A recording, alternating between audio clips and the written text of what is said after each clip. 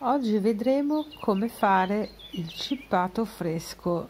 di ramaglie, oppure il cippato di ramaglie miste, perché dentro c'è del fresco, inteso come fronde fresche lasciate essiccare un paio di giorni,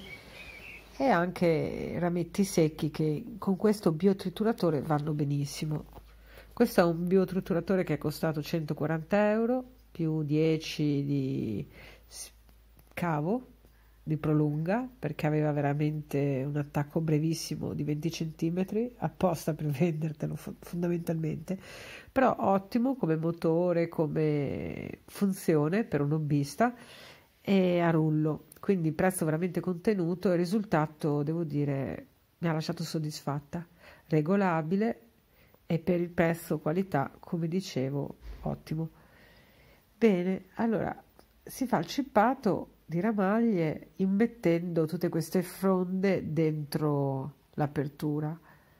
e queste cadono in questo bel sacchetto che è anche molto comodo perché riusciamo a vederle e riusciamo anche a intervenire qualora si intoppi, diciamo, l'uscita, la bocchetta d'uscita. Come si può vedere all'interno, adesso ho mandato un po' avanti la velocità del filmato, entrano anche le foglie e in questo caso non mi danno problemi. Si intoppa leggermente ogni tanto, ma basta veramente poco per risolvere la situazione. Ed è molto importante perché così andremo a creare un cippato veramente ricco di biodiversità che produrrà dei risultati squisiti perché oltre a trattenere l'umidità nel suolo, quindi a diciamo renderci più liberi dalle annaffiature, porterà una vita veramente interessante di animaletti, insetti, molto ricca veramente di insetti che non sono stati trovati in egual misura e in egual varietà laddove si fa una pacciamatura di paglia o solo di foglie secche. Quindi la regola numero 1 è quella di mescolare più varietà possibile di legnetti, di fronde, di foglie, eccetera, tenendo anche presente di non esagerare con le conifere o con, diciamo, sì, alberi che vengono considerati a pH acido qualora, diciamo, generano terreno, generano decomposizione. Quindi cosa succederà? Il cippato tratterrà meglio l'acqua piovana o l'acqua di innaffiatura nel suolo, non lasciandola evaporare, e decomponendosi pian pianino creerà veramente un tessuto organico nel terreno di grandissima ricchezza nutritiva che andrà a beneficio quindi di tutto ciò che noi andremo a proteggere con questa pacciamatura di cippato di ramaglie fresche e miste. E come ringraziamento, ciò che noi avremo protetto con questa pacciamatura ci darà frutti di un'intensità, di un sapore molto migliore, nettamente superiore alla media, proprio perché la pianta avrà attinto a materie di primissimo ordine nella propria nutrizione. Per chi volesse saperne di più e approfondire, consigliatissima è la lettura L'orto senza acqua. Questo libro racconta proprio l'esperienza, la scoperta fatta da quest'uomo, da questo francese, nel gestire le proprie coltivazioni senza annaffiature, ma limitandosi a creare questo cippato misto di ramaglie. Nel senso che laddove l'annaffiatura è veramente rara, o perché non piove e non abbiamo un pozzo, o perché per motivi lavorativi non è possibile recarsi all'orto tutti i giorni, questa tecnica è consigliatissima. Questo non vuol dire che una volta che è steso il cippato noi ci ripresentiamo dopo 2 mesi a ritirare i frutti del nostro lavoro, però insomma in un certo senso ci garantisce che anche qualche settimana senza acqua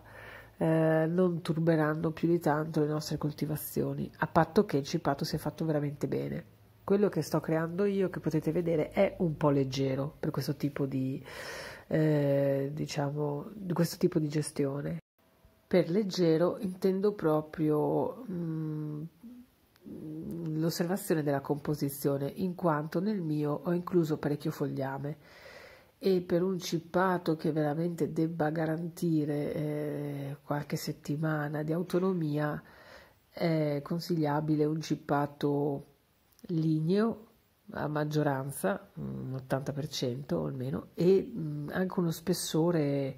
importante, una stesura di uno spessore di vari centimetri, che possono essere sui 5 mediamente e in alcuni casi anche di più. Concludendo, qui abbiamo usato il cippato esclusivamente come pacciamatura e sicuramente contribuirà anche così attraverso le piogge, attraverso le innaffiature, attraverso il suo stare alla rigenerazione del suolo, ma per ottenere la completa rigenerazione del suolo il cippato andrebbe esteso a ottobre-novembre e dopo un paio di mesi ricoperto da terreno. Questo sarebbe l'ottimale, quindi ricordate, fate molto spessore se volete assicurarvi un po' di autonomia e a maggioranza ovviamente legno. Innaffiate abbondantemente e poi lasciate che la natura faccia il suo corso. Qui vedete degli esempi ravvicinati di pacciamatura di Cippato di Ramaglie Fresche e anche non. Nel libro veniva consigliato uno spessore per i pomodori di 5 cm circa. Poi ho visto in internet anche esperienze con le patate invece di 15 cm, perché si sa le patate vanno rincalzate, quindi 15 cm di cippato. E ricordo di nuovo il titolo del libro, L'orto senza acqua, perché è interessante anche scoprire cosa può succedere se il terreno non è particolarmente ricco d'azoto durante questa pacciamatura di ramaglie fresche, in quanto la decomposizione potrebbe assorbire molto azoto, per cui questo signore si era trovato le foglie dei pomodori improvvisamente gialle, però aveva resistito, non aveva dato acqua e dopo un po' questo azoto viene poi di nuovo rilasciato a vantaggio e beneficio delle piante, delle coltivazioni. E quindi si era trovato di nuovo un pomodoro perfetto e saporito sopra la media. E questo è anche il risultato che ci interessa ottenere, oltre alla rifertilizzazione del suolo.